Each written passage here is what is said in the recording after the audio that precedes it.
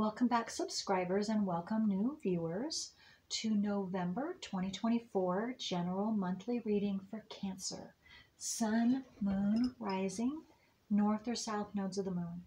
And I want to thank each and every one of you who have subscribed, who like and share my videos, because that helps my whole channel to circulate to more and more individuals who are in need of this information, just like you.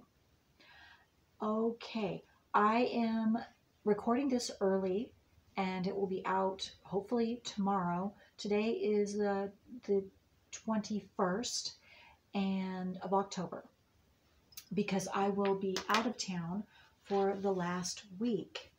So, okay, so Cancer, the new moon is going to be on the 1st. It's going to be in Scorpio, 9 degrees, 35 minutes. We're also going to have the sun in Scorpio, of course. On that same day, it's also going to be 9 degrees. And we also have Mercury in Scorpio at 27 degrees. And we still have Uranus retrograde. It's in Taurus, and it is going to be opposed, not close opposition because it's 25 degrees, close opposition to Mercury in Scorpio at 27 degrees. That's a big deal because Uranus is all about unexpected, surprising changes, and Mercury has to do with communication and messages. So we can expect some rather emotional, deep emotional, because Scorpio is deep and intensely emotional expression of somehow, and it could even be not just surprising but shocking coming out. Okay, and the full moon is going to be on the 15th. It is also going to be in Taurus, 24 degrees, and so it's going to be a close conjunction to transiting Uranus on the 15th. So again, we've got more unexpected, surprising changes. And if that's not enough, we also have Mars that goes from Cancer, your sign, into Leo on the 5th. And the important thing to note, or the time period to note, is the 20th through the 30th, because on the 20th, transiting Pluto goes from Capricorn back into Aquarius for 18 to 20 years. And it's a close opposition to transiting Mars in Leo. So again, we have Mars is an action planet. It's very expressive, very passionate. And so it actively, openly, passionately expresses itself, whatever that specific energy is. And with it opposing transiting Pluto, Pluto's all about getting to the root of whatever it is, and Aquarius is about bringing out the truth. So we're going to see some more, and being in Leo, Leo is very bold in its expression, in its way. So bold about speaking the truth. So we're really going to see a lot of things going on, a lot of intense, positive things coming out into the open now. Oh, okay, so Saturn is still in Pisces. It does go direct on the 15th, the same day as the full moon. And on that day, it will be 12 degrees, 41 minutes. We still have Neptune in Pisces, retrograde, 27 degrees all month long. And again, really quick, transiting Pluto in Capricorn, which is now through the 19th. It's very intense right now, and it has been since it went back into Capricorn in September, because it's in the last little bit, which is the most intense time for any planet before it goes out of their sign into a new sign. So again, tension, and that opposes whatever you have in Cancer, and especially opposes if it's close degree, and it's 29 degrees all month. So, or from the 1st now, through the 19th. So you, no doubt, Cancer, have an idea about that. And we also have transiting Chiron in Aries at 20 degrees and transiting North Node in Aries at 6 degrees in the beginning, and then by the end of the month, 4 degrees. I do very quickly want to say about transiting Aries, Chiron, 20 degrees, right, the United States natal wheel that I did for using July 4, 1776, also has a natal Chiron in Aries, 20 degrees. So this is a huge deal because right now it's transiting Chiron is right exactly on the United States Chiron. Chiron is where you are injured, is where you're going to have injurious experiences and then once hopefully be healed. So since 1776, all of us in the United States, and in fact, it expands out into the world as well, is just most intense in the United States. And all of us who have lived from 1776 to the present day have been being injured, whether we've known it or not. And a lot we haven't known, and that's what's coming out, the truth of that. So hopefully now, soon, we will be healed. Okay. Cancer, let's get to your personal reading. Let's see what's going on personally for you this month.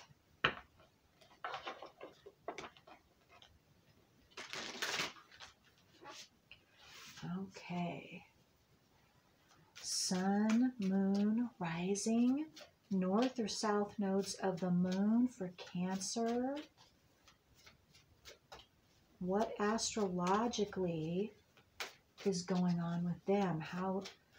What astrological energy is assisting Cancers? Oh, that's interesting. I want to take those two. And this one. Okay. Okay. So we're going to take this one's first, and then this one, and then that one. Okay, so let's see. Pisces, number 12. Sensitize. First thing I got is, you being a water sign as well, you are very sensitive to some of that stuff, if not all of it, that I have been speaking about, to what's going on in the world. And so you have a leg up as far as knowing intuitively what's coming. 54, and this is tension. Yeah. So either you have personally, of course, been experiencing tension or been in tension-oriented situations or chaotic, very intense emotions, emotional energy also, especially with this sensitizing. So you've had to really, even some of you, desire to desensitize yourself, I'm getting, because it's been so, you're so sensitive to all of this tension. It's been very, very extreme for you. And so let's see what else. Let's see what else. I'm also getting, though, some of you are able to see, because these are two birds colliding. Because you're so sensitive, you also can see this coming before it actually happens. And so some of you are able to divert or extinguish. I just got extinguish or not desensitize. Transmute that energy or that situation, or at least take yourself out of that if that's the only thing you can do, because you see it before it happens, so you just choose to not go or be in that situation because you're extra sensitive anyway, and that's just too much. So you're learning how to, again, that's putting up boundaries and listening to your intuition, listening to your specialty, because you are a very emotional sign. North Node. Now, another sign got this. North Node. Who was it? Was it Scorpio? I don't know. But anyway, you're getting it now. If you get it again, if you watch another reading, it's number 34 that breaks down into a 7. So yes, North Node, and definitely some of you have been and are working through your South Node so you can receive the blessings of your North Node. That is what's coming. That is your future. And whatever, if you don't know what your South Node is and you want to know, you can get a hold of me through my website, thecreativewoman.org. If that sounds right to you, you don't have to go to me, but that's a sure way to get to the root quickly of what's in your subconscious, the South Node. It's a program, it's a blockage that we all have, that we are to go beyond, but you have to bring it out into your conscious awareness first. You have to know what it is before you know how to go beyond it. So good for you, Cancers. And those of you, again, that don't know your South Node, but you're no doubt working through something. So you are, and having to deal with this tension and your sensitivity, you're gaining something positive. And so you will definitely, if you don't understand it now, you will understand the positive that you have gained and for yourself, and how you've grown in that situation this month. Okay, so let's see. What else? I am being called to get another deck here. The moon deck. So just a moment here. Let me get this little turtle. Maybe some of you turtles are, I've never done this before, but someone loves turtles, or that's your spiritual animal, or you're seeing turtles, or you will be seeing turtles this month. That's a sign or synchronicity for someone or some of you.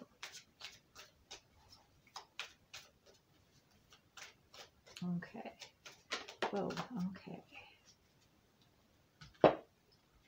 All right. New moon in Taurus. Know your worth. This is what you've been learning. Your worth. Your sensitivity is your superpower.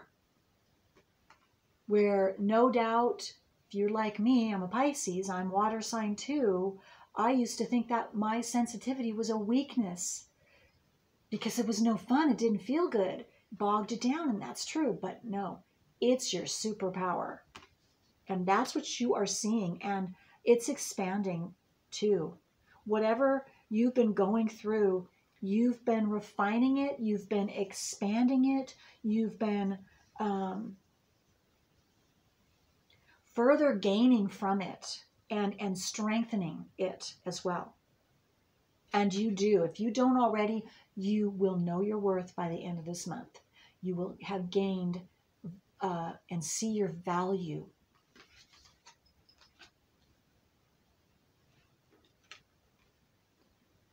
Open up to change. New moon in Aquarius. Yes, Cancer. Open up to change, because it is here, it is coming, and it's going to continue. And so that might be hard for some of you Cancers, because Cancers, and if you're a lot Cancer, that could be doubly difficult for you, because Cancers are into tradition, into their the world or their community, their families. And so when things change, it's really, really difficult. And it's going to be more difficult for some of you than others because it depends on your natal wheel.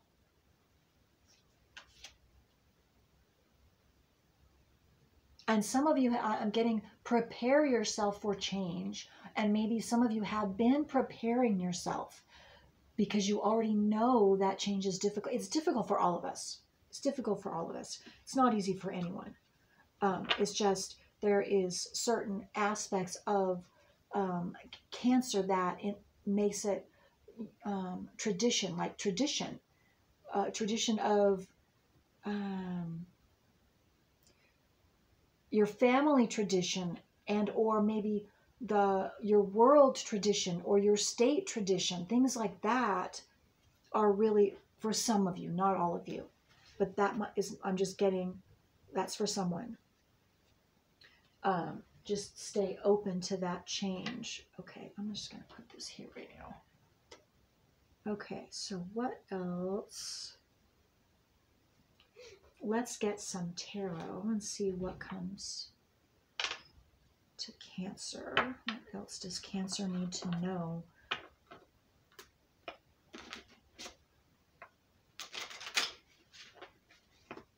And the United States is a Cancer. It's Cancer. That's the sign of Cancer. And so it's going to be doubly difficult for those, if you're a Cancer and you're living in the United States, that could be doubly difficult for you to change in some way or be open to a specific type of change. It's going to be different for all of you. Okay, Three of Swords. Yeah, you've been definitely, this Three of Swords talks about being emotionally injured, and okay, this is the past. This is the past. And because here's the Chariot, number 7, you're moving beyond that this month. If you've been having a hard time moving beyond whatever this Three of Swords is, heartbreak, painful ending I'm getting for someone, a breakup, you might have had someone pass, a relative, but there's forward movement, and something's coming in fast for you that's going to turn this around, is what I'm getting. Turn that energy around, or assist you in turning that energy around. Okay, what else? That could be, for some of you, that could be the tension. Okay, what else for Cancer?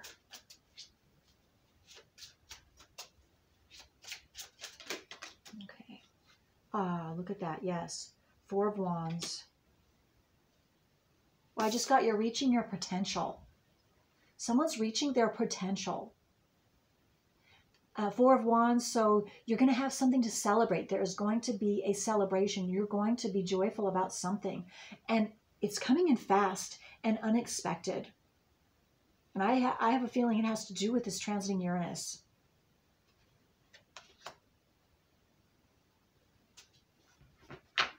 I just got, it's going to make you rich. Whatever rich means to you.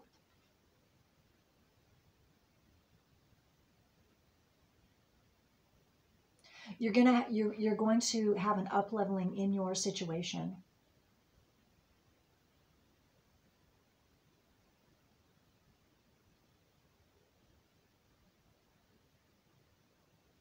I'm also seeing some of you coming together with another, uniting with another in celebration. You know, it could be marriage. It doesn't have to be marriage, but you are choosing to unite, choosing to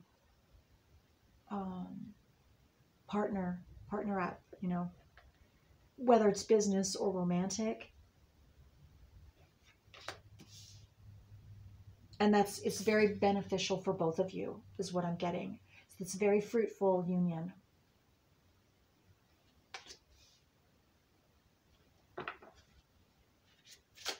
What else for Cancer? What else?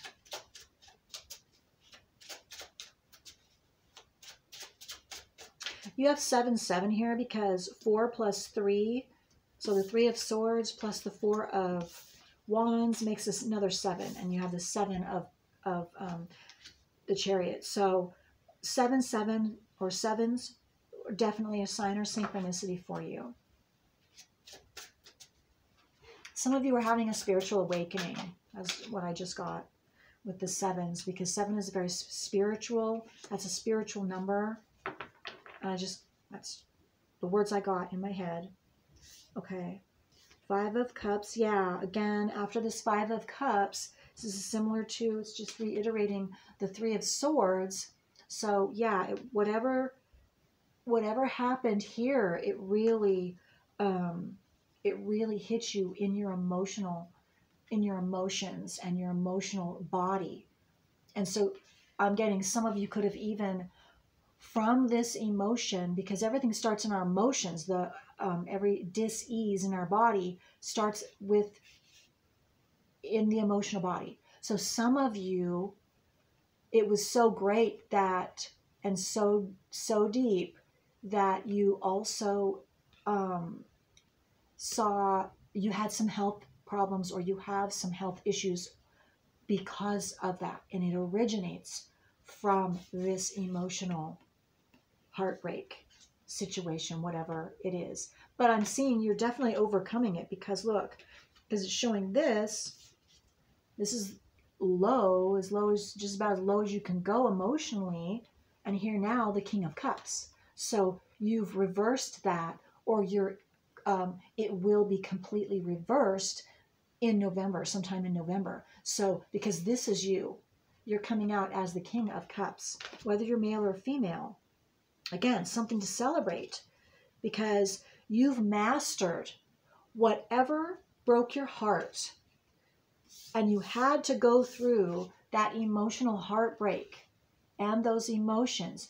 You mastered, or you will be mastering, in control of your emotions now. Meaning, you know how to